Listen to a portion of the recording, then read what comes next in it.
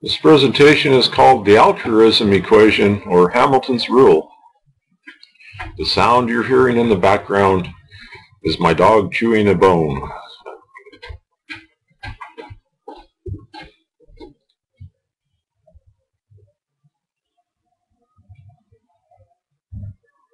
What we're interested in is the altruistic corner of Hamilton's universe, which we discussed in another presentation.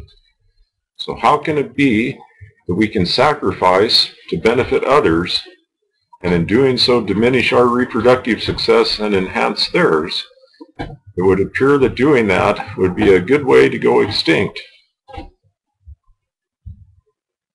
This was a puzzle that Darwin was aware of.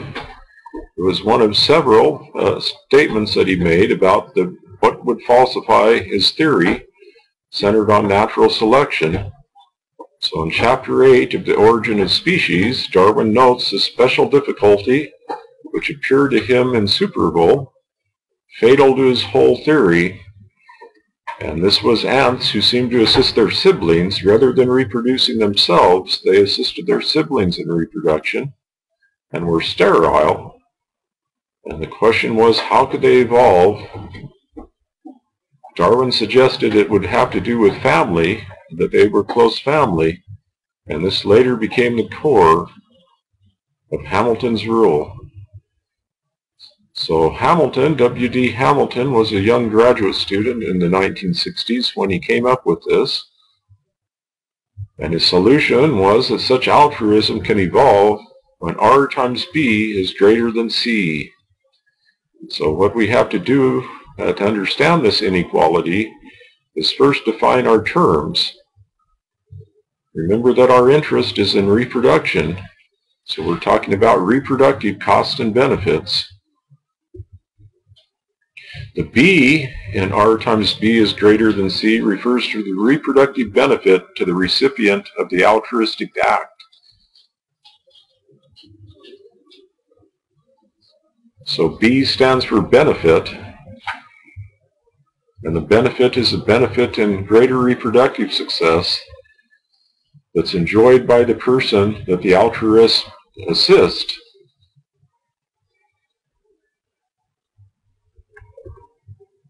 The C refers to the reproductive cost to the altruistic donor. So B is simply a benefit and C is a cost. This is just a kind of cost-benefit analysis. In this case, the benefit goes to the recipient of the altruistic act, and the cost is borne by the altruistic donor, and these are reproductive costs and benefits.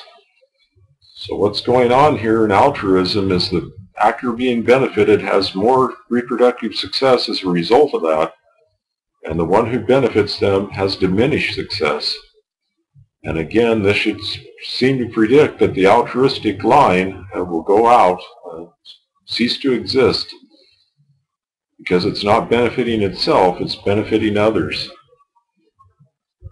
This brings us to the last term, the R, and this simply has to do with how closely related the altruist and the recipient are.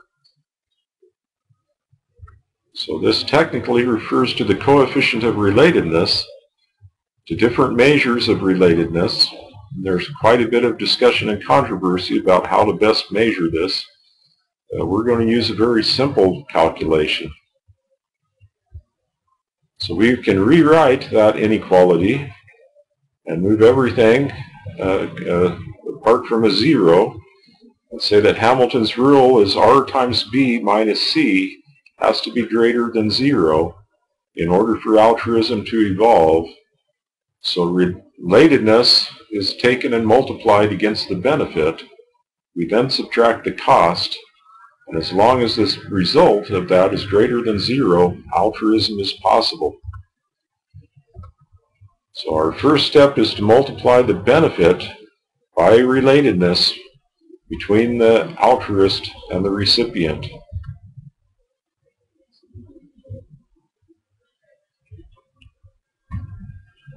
Our second step then is to subtract the cost. We're going to use a really simple example to illustrate this.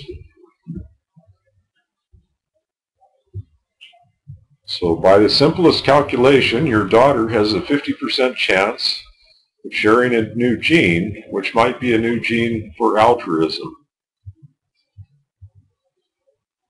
And an important point here, we discussed earlier in the class that 99.9% of the human genome is invariant. We're not interested in that 99.9% here. What we're interested in is how a new gene that would influence you to behave in an altruistic manner could ever evolve. So that's why we do this math in this way. And an offspring is a 50%er. They get half their genome from you and half from their other parent. So that means they have a 50% chance of getting your gene. Your sister is also a 50%er if you share the same parents, so full siblings are 50%ers. The daughter of your sister, your niece, is a 25%er. And to calculate this, as we go a step outward from you, we simply multiply by 0.5. And it basically cuts the likelihood in half at each step away from you. So the outcome of this way of thinking is that two nieces are equivalent to one daughter in terms of the likelihood of a given gene surviving, and that might be an altruistic gene. This means that three nieces are greater than one daughter. So let's say that I have a new gene that causes me to behave altruistically. If I sacrifice and it leads to the survival of three nieces who also share that gene, I've done better than if I produce the one daughter, where I have a greater likelihood of helping three nieces survive, of that assisting that gene to be around, than if I simply help one daughter survive. So here's the math on this. Remember that Hamilton's rule is R times B minus C has to be greater than 0. In the case of nieces, the relatedness is 0.25. The benefit was that I helped three nieces to survive, so we multiplied 0.25 times 3. The cost was 0.5. I did not have a daughter as a result of all of my efforts to help my nieces. We multiply that by 1. The result of that is we get 0.75 for the sum of the three nieces and 0.5 for the daughter. And when we subtract that out, there's 0.25 left over, which is greater than 0. So that means that that gene can have greater likelihood of surviving through my altruistic actions if I forego my own reproduction and assist others in reproducing. I can help that altruistic gene to survive as long as I'm helping close relatives, and as long as the likelihood of the gene surviving in my close relatives is higher than it would in terms of my direct offspring. So from this we can draw this lesson. You can benefit more from helping a sibling raise nieces or nephews than by raising one daughter of your own. I've kept the gender just focused on the female line here to simplify things. So the bigger rule here, the bigger insight, is that genetic interests are greater than our direct offspring. They also include your nieces. They can also include cousins. They can include, obviously, nephews. And this is called inclusive fitness. So your direct reproductive fitness refers to how many offspring you have who survive to reproduce themselves. Inclusive fitness goes beyond your direct offspring to also include your close relatives who survive to reproduce themselves.